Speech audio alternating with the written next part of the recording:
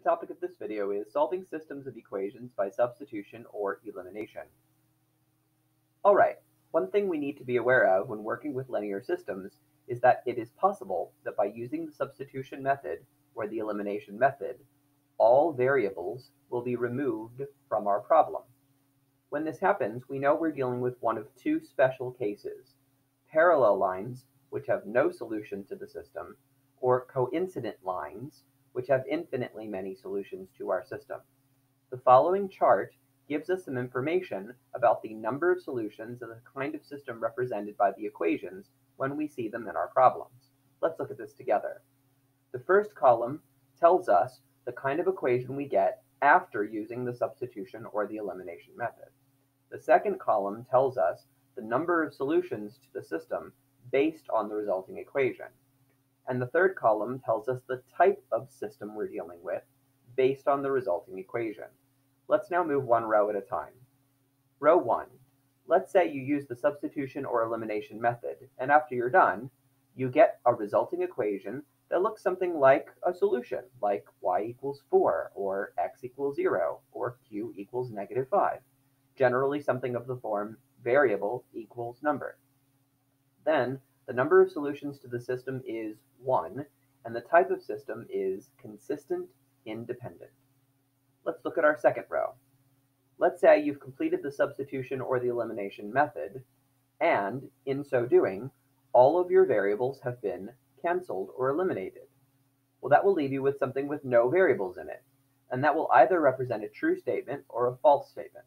If it's a true statement, like 0 equals 0, or 3 equals 3, or -2 equals -2, or generally speaking, any equation of the form number equals same number, then there are infinitely many solutions to your system, and the type of system is referred to as consistent dependent.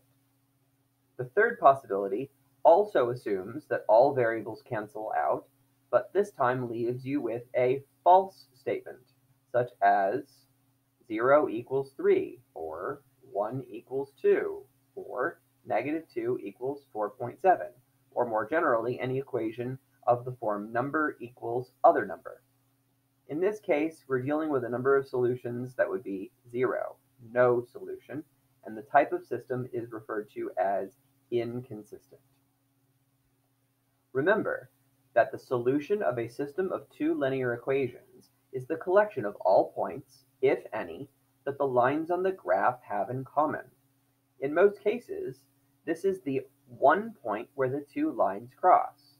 But what if the two lines don't cross at all?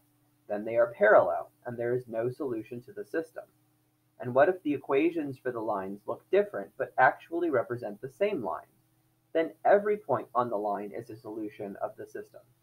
To better illustrate these concepts, consider the following diagram: possible solutions to systems of two linear equations.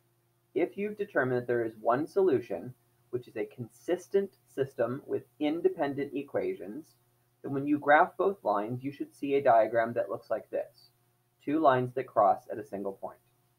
However, if you've determined that there is no solution, which means you have an inconsistent system with independent equations, that tells you that you must be dealing with two lines that are parallel. They don't cross, that's why there's no solution. And if you determine that you're dealing with an infinite number of solutions, which is a consistent system with dependent equations, then when you graph both lines, you find that one is sitting directly on top of the other, and therefore they have all points in common. There are an infinite number of points in common to both lines.